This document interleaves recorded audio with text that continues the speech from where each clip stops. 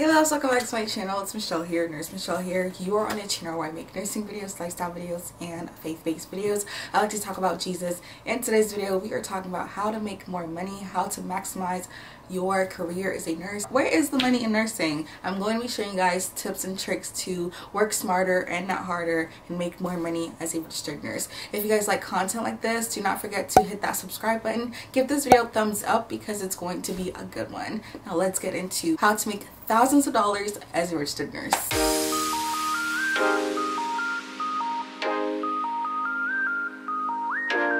Before I get into the video though, I want to shout out this brand, Pretty Pose. I'm going to link them down in the box below. They have the most gorgeous lip glosses ever. Like super pretty lip gloss here. Such a pretty color, and this is called Legally Pink. So cute, easily applicable, and yeah, I'm just obsessed, and it smells so good. These lip glosses are very affordable. I will link them in the box below. Please go check out that brand. Anywho, let's get into ways to maximize your money as a registered nurse. The first way you can maximize your income as a registered nurse is by becoming an aesthetic nurse. So yes, we all know cosmetics and the beauty industry is a huge deal.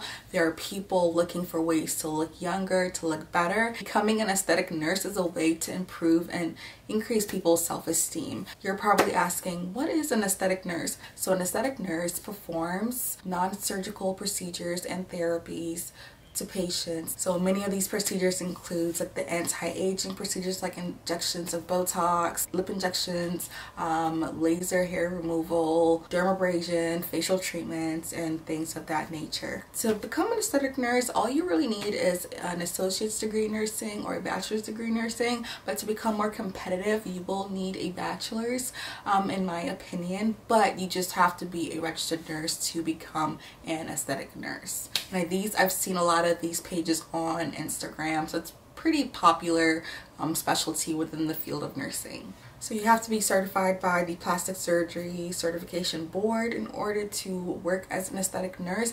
Aesthetic nurses make so much money, anywhere ranging from about $43 an hour.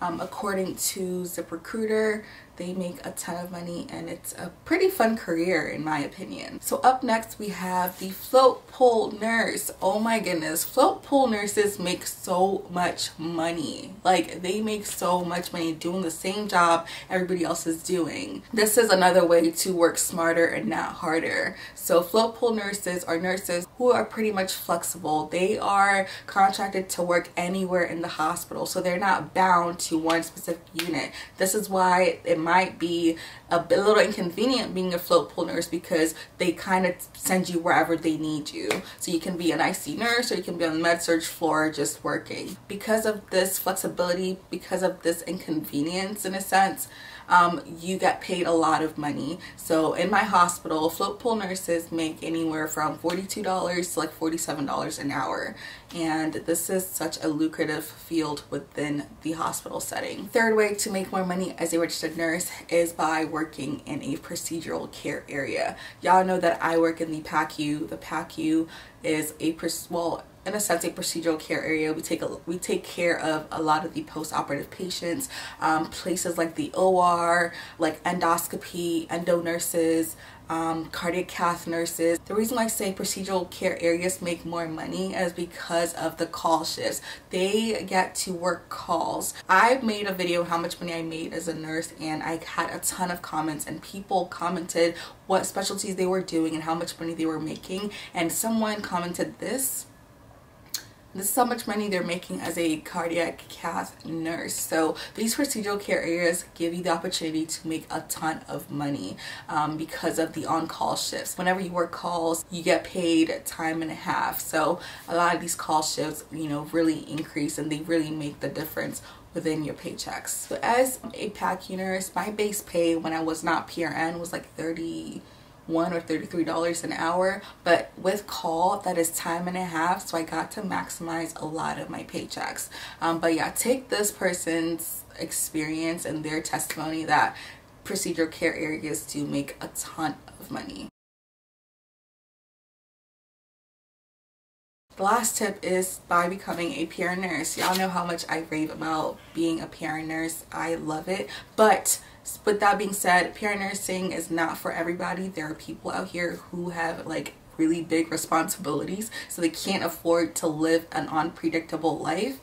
So as a PRN nurse, you don't get health insurance, you don't get dental insurance, you do get a retirement plan. Well, as far as my hospital, I do have a retirement plan with them now, but as far as the other benefits, you don't qualify. This is why they pay you a lot more money as a PRN nurse. And sometimes as a PRN nurse, there might not be shifts available for you at your specific facility. So before you just wake up and quit your job to become a PRN nurse, just make sure that the facility you are at can offer you at least adequate hours if you want to work more than the minimum requirement. But yeah, becoming a PRN nurse literally like skyrocketed my income, so that's what I'm doing, and I love it so far. I hope you guys found this video helpful. Once again, do not forget to hit that subscribe button if you've not already subscribed. Give this video a thumbs up, and I'll talk to you guys in my next one.